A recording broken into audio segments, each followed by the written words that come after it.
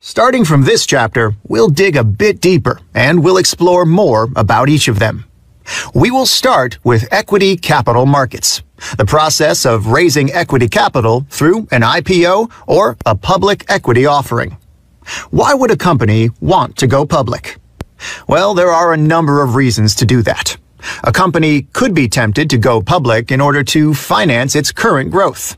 A growing business needs a significant amount of financial resources, and an IPO could be a great way to attract fresh capital into the firm.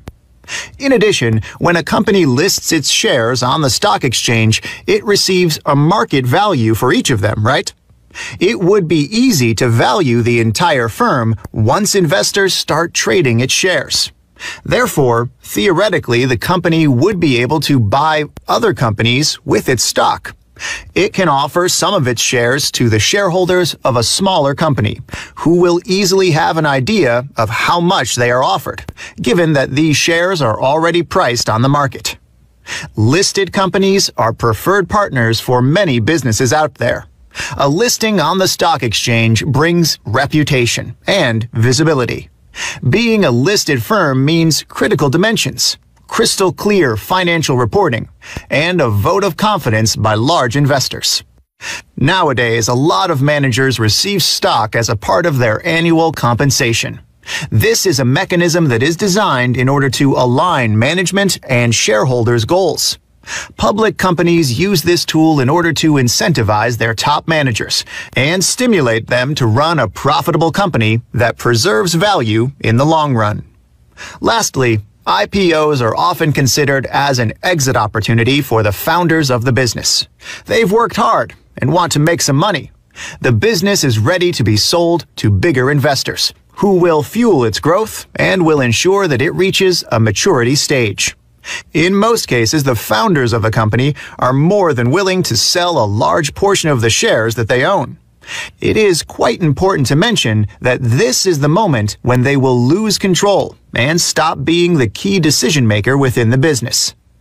It is natural for entrepreneurs to make this big payday in case their firm gets listed. After all, most studies show that only 1 out of 10 startups succeeds. In our next lesson, we will talk about the investors in an IPO. Who are they? What type of companies are they interested in? And what is their investment horizon?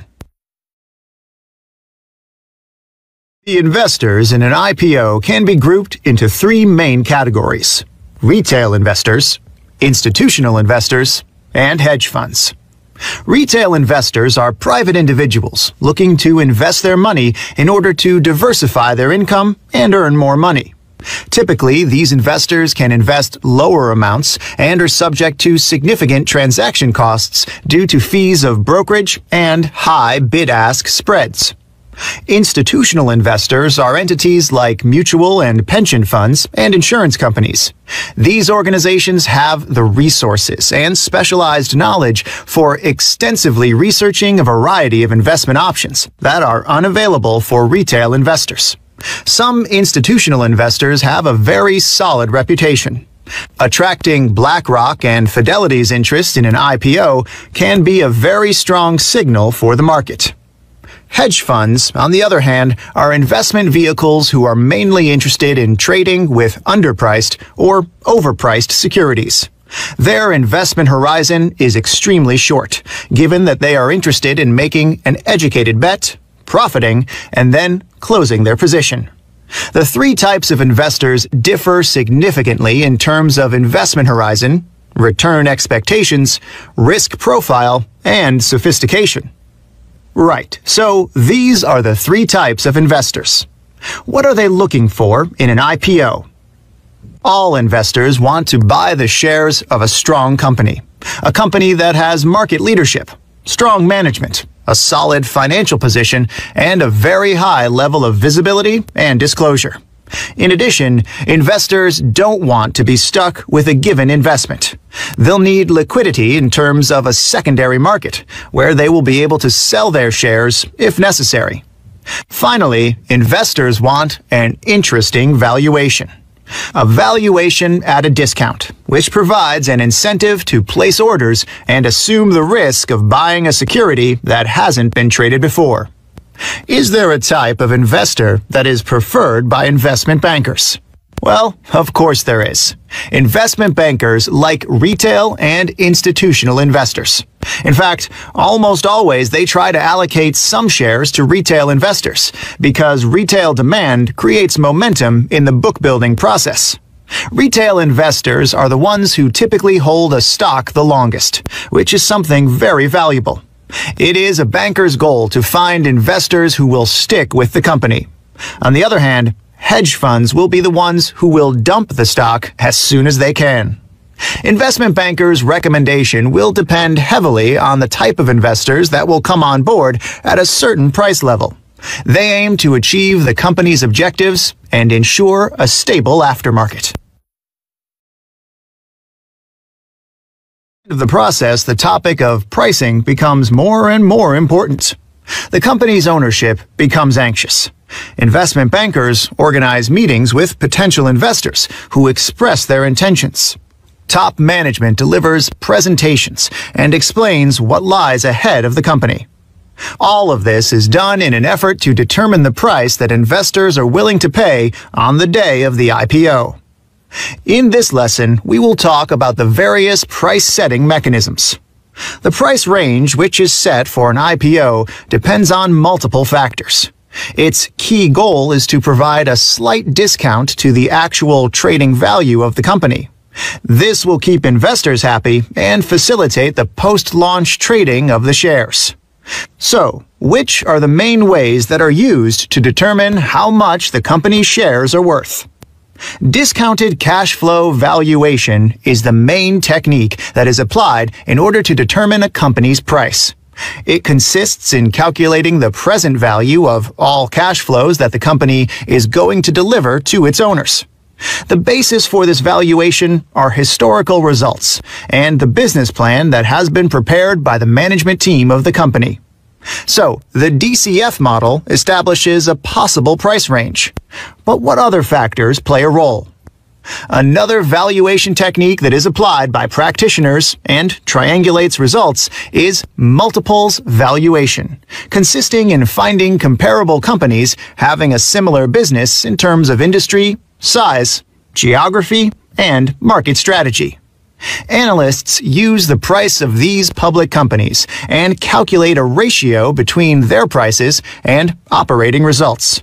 This ratio can be multiplied by the firm's operating result and thus obtain a sense of the company's valuation. As anticipated, we'll cover these techniques later in the course. It is easy to imagine why the shape of the general economic environment can be of extreme importance. Nobody wants to conduct an IPO when financial markets are turbulent and all shares are going down. Tens of IPOs were canceled in 2008 when the global financial crisis erupted. Towards the end of the IPO process, investment bankers' idea of pricing improves significantly. After each meeting with investors, they receive feedback about investors' willingness to buy shares at different price points. So institutional investors are able to tell the bank how many of the IPO'd shares they are willing to buy at different prices. This process is called book building. At the end of all roadshows, investment bankers have a very good idea of how many shares can be sold at different price points and suggest a price to the owners of the IPO'd company that is based on this information. We need to remember a few important facts. Ideal pricing is at a reasonable discount to trading value of the company. Book of demand is the most important tool in discussing pricing. Limits from anchor orders and from investors that have been heavily involved in the process are a very important signal for the optimal price. Pricing is a long and difficult discussion with the company and its shareholders. As a conclusion, we can repeat the following. Pricing should achieve the company's objectives whilst assuring a stable aftermarket.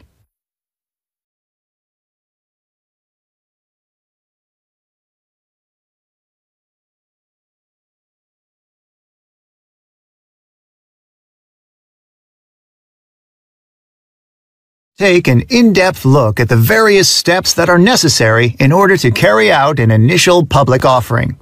These steps can be divided in two phases: pre-launch and execution. Naturally, we'll start by describing the various pre-launch steps. Let's imagine that the IPO process starts 6 months before the intended date of the offering. The first task that the company's ownership have is to hire advisors. Besides investment bankers, they'll need the help of legal, industry, tax, and financial advisors who will carry out a due diligence of the firm. They'll create documents describing the company's as-is situation. In 90% of the cases, companies have a pre-existing relationship with the investment bank that they hire. In an ideal world, bankers have been the firm's trusted advisors for a long time and have helped the company grow its business and go public, have given a signal that the time for an IPO has come. So, once all advisors have been hired, they will define the key issues that have to be addressed by the firm. Are there any legal problems that have to be addressed before going public? Is there a particular topic that is likely to concern investors? How solid is the company's financial reporting system? Is everything coherent with IFRS or US GAAP? These are some of the topics that come out when advisors carry out their due diligence. At this moment, investment bankers work closely with the company's management team and prepare their first valuations using the techniques that we described earlier. The prospectus is one of the critical documents in an IPO. Typically, it is very heavy and exhaustive, describing almost all aspects of a company's business.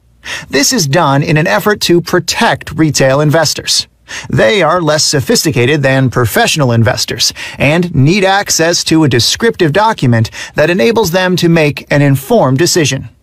The final version of the prospectus should be ready in approximately 2 to 3 months before the company's listing on the stock exchange. The next few processes are a part of the execution phase of the IPO. 1 or 2 months before the IPO, investment bankers and top management start their roadshow, meeting with investors, answering their questions, and trying to win the support of key investors, like industry experts, reputable funds such as BlackRock and Fidelity, and retail investors. At the end of each of these roadshow meetings, investment bankers ask investors for feedback regarding their interest and the price they are willing to pay for the company's shares.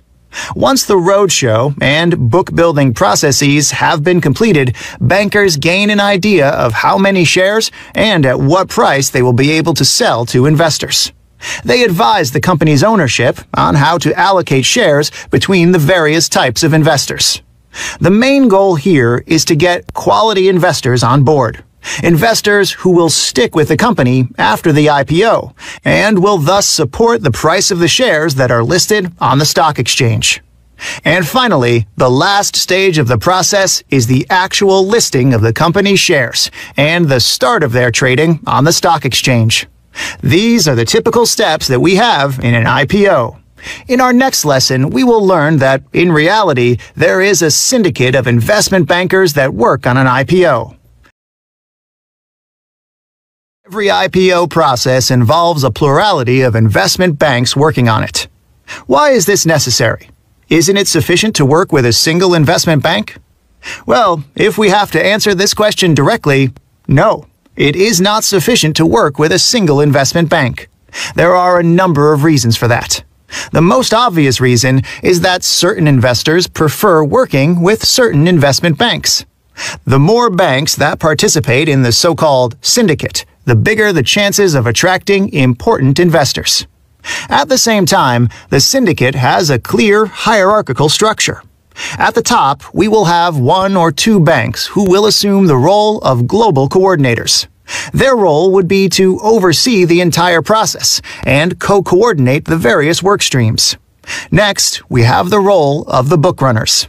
Again, there can be 1, 2, or 3 banks who will be bookrunners. Oftentimes, global coordinators are also active as bookrunners in the IPO offering. Bookrunners are responsible for the entire marketing effort. the care of analyst presentations, roadshow presentations, and are the ones who manage the whole banking syndicate. Lastly, the banks which are hired as co-lead managers help with the marketing efforts of the transactions and contribute with their networking and know-how expertise. So, these are the three types of roles that investment banks can have in a syndicate. The more important the role of a bank, the more fees it'll be able to earn in an IPO. Let's dig a bit deeper into the IPO pricing process, shall we? We listed the factors that determine the price range. But still, I would like to provide a few additional technical details that will hopefully give a clear picture. So, in our IPO timeline, we said that the investment bank responsible for the IPO drafts a prospectus. However, we didn't mention that before doing that, they issue a pre-IPO research report. This is a document that comes with the announcement of the IPO to the public and contains a preliminary assessment of the company's business carried out by the investment bank's analysts. Actually, this is the last report the investment bank carrying out the IPO provides about the issuer up until closing of the offering. The idea is to prohibit boosting up the company's profile in front of the public in the period that is close to the actual initial public offering.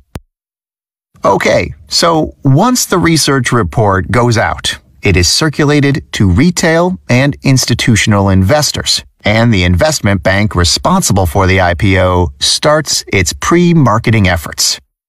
This typically consists of contacting institutional investors to learn more about their feelings towards the equity story of the company to be listed. This allows bankers to determine a suitable price range, which, depending on the situation, can be 10 or 20% wide. Once an initial price range has been established, it is time for the roadshow. Investment bankers organize one-on-one and group meetings with investors interested in the IPO. This helps them get a better idea about a possible price range. The demand for the stock evolves throughout the roadshow, and book building is significantly influenced by the number of shares institutional investors are willing to buy at a given price. At the same time, when retail investors place an order, they can only indicate the maximum price at which they are willing to buy the company's shares. They can't declare interest in buying different amounts of shares at various price points. This is one of the reasons why investment bankers like retail investors. They are price insensitive. When an IPO manages to attract the attention of retail investors, this creates a very strong momentum in the book building process.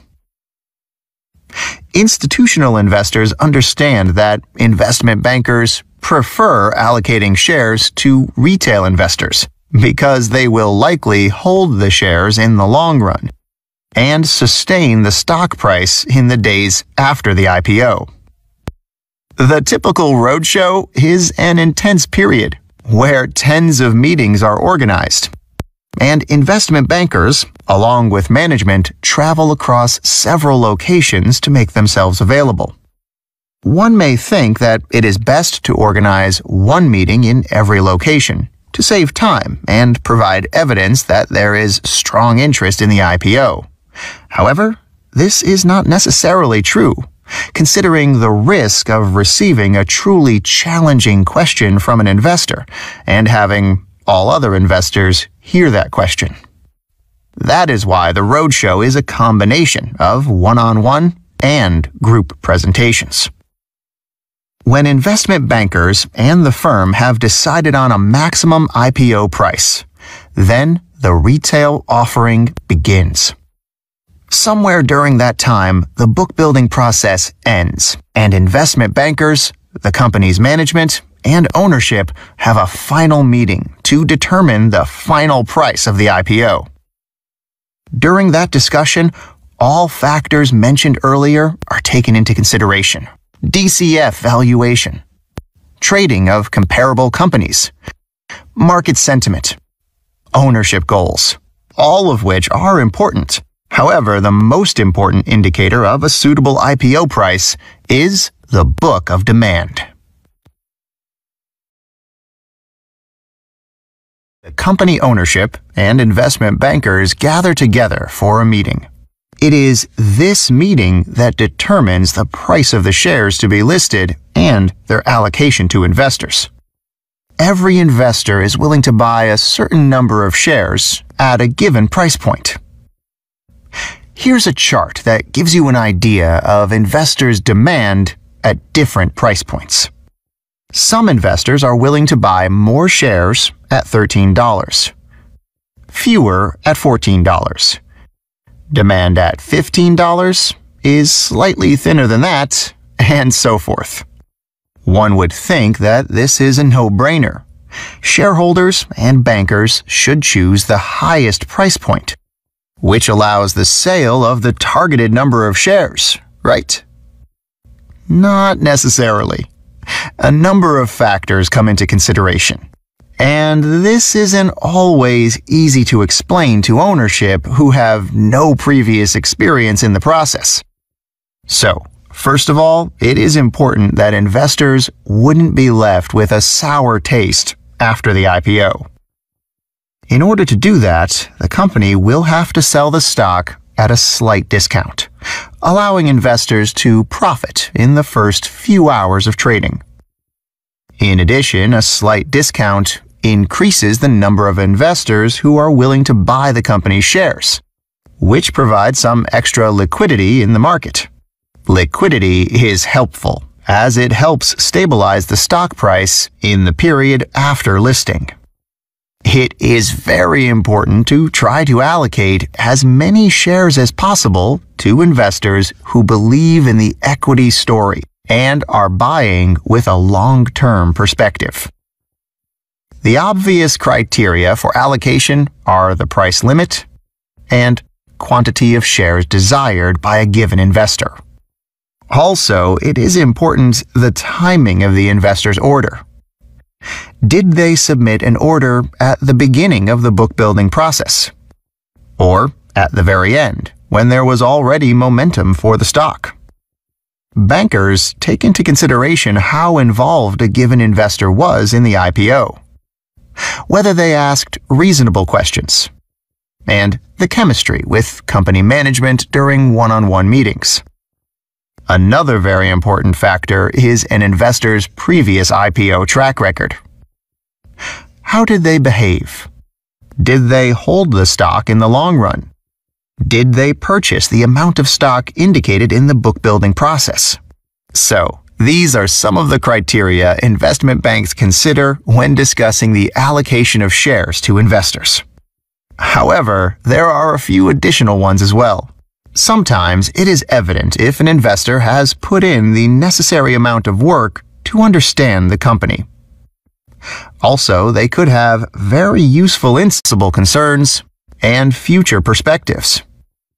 So, there are a number of factors influencing the execution of an IPO. We can recap by saying that bankers usually prefer to get on board the following types of investors: retail, institutional investors with a long-term horizon, the ones who placed their orders earlier in the book-building process, investors who understand the company and have done the necessary due diligence and have expressed interest during meetings and presentations, and, of course, investors who have proven that they are reliable and have a solid IPO participation track record. So, yes, this isn't a process that is entirely driven by the stock price. We shouldn't forget, though, that the leading bank proposes an allocation, and then it is up to the company ownership to decide on an allocation. In the next 2 lessons, we'll talk about an important technique investment banks implement during the first several days when a company gets listed on the stock market.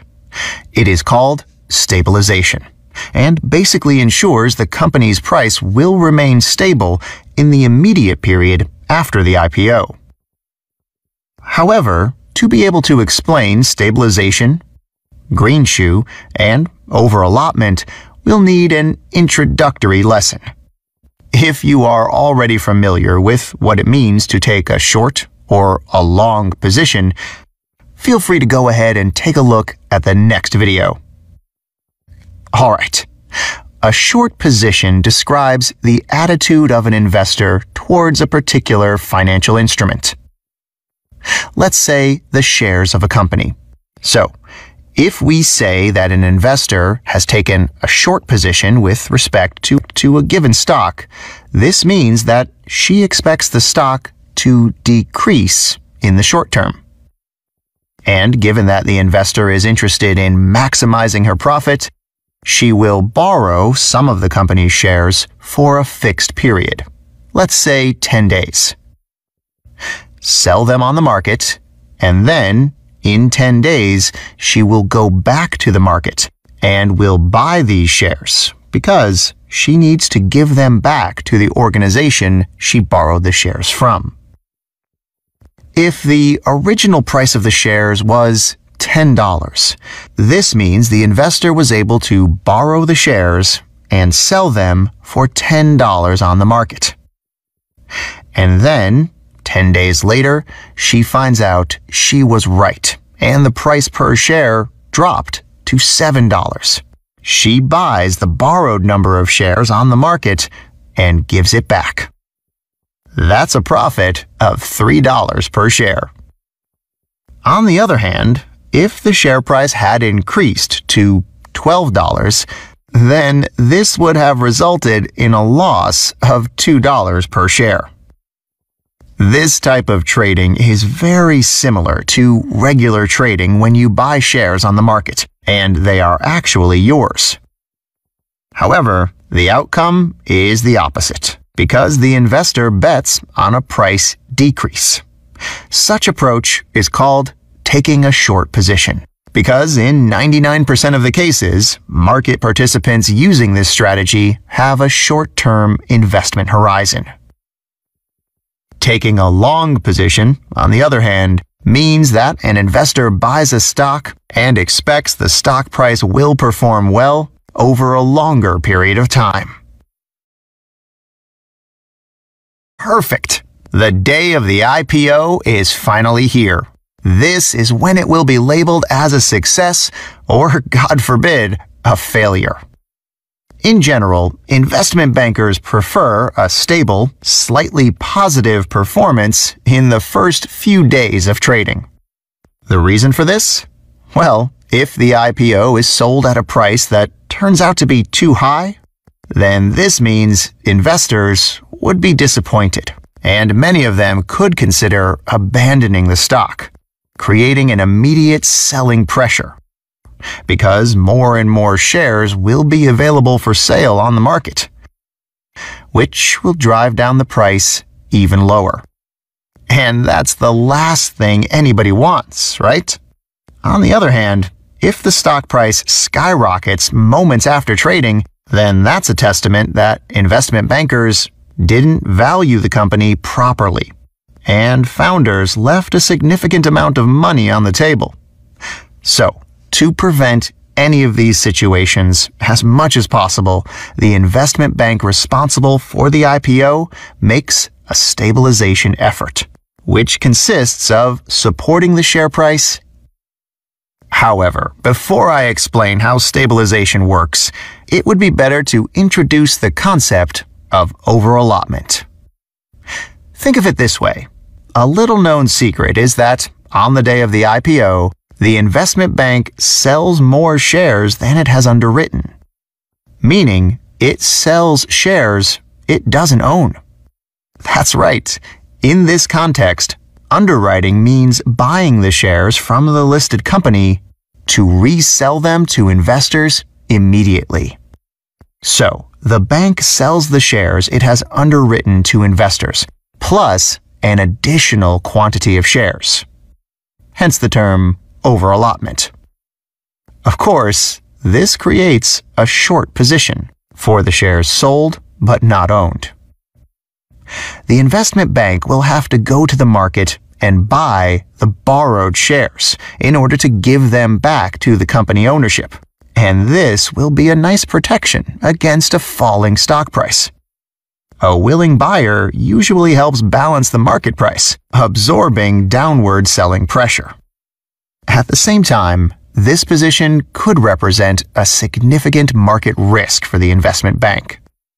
If the share price rises on the day of the IPO, or a few days afterwards, the investment bank would lose a considerable amount of money, given that it sold the shares at the opening price, but still needs to buy shares on the market to give them back to the company ownership. Buying when the price is high and selling when the price is low isn't the preferred type of business for investment bankers. So, an additional mechanism needs to be put in place in order to do this. In most cases, the issuer grants the investment bank a free call option.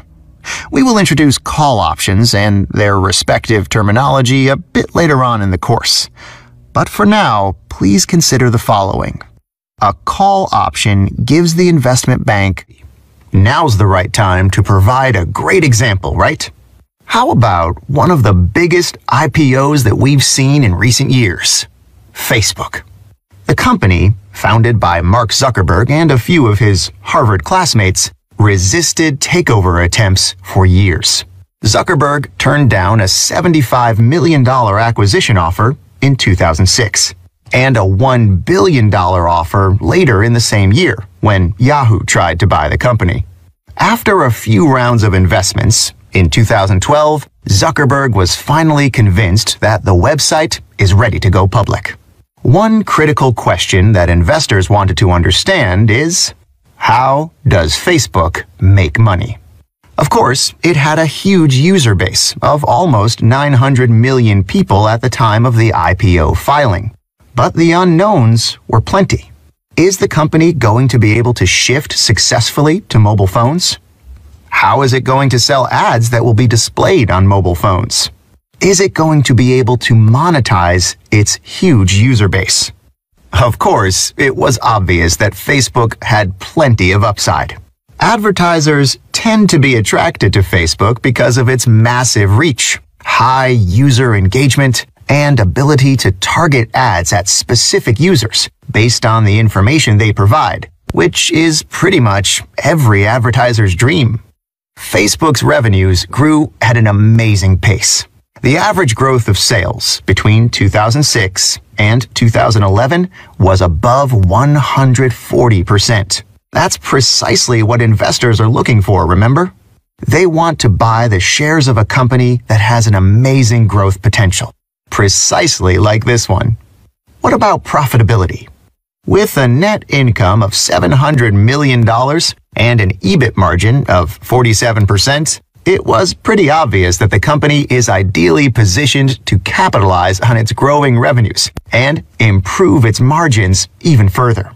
Throughout the roadshow, Facebook's stock valuation increased. In early May, the firm looked for a valuation in the range of $28 to $35 per share.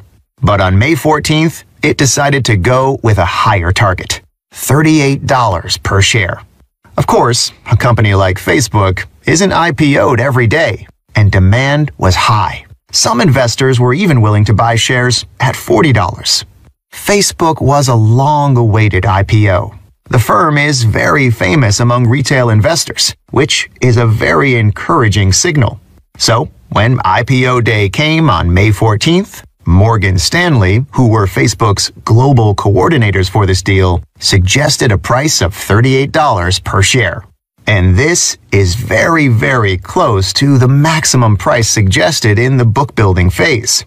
The company was valued at a stratospheric $104 billion, as it managed to sell 4.8% of its capital for $5 billion. After the IPO, the company's price went south for a significant amount of time. By the end of May 2012, the stock had lost more than 30%, reaching $25.50 per share. Investors who participated in the IPO were, of course, more than unhappy. Some important finance commentators labeled the IPO a fiasco. Fortunately enough, the story doesn't end there.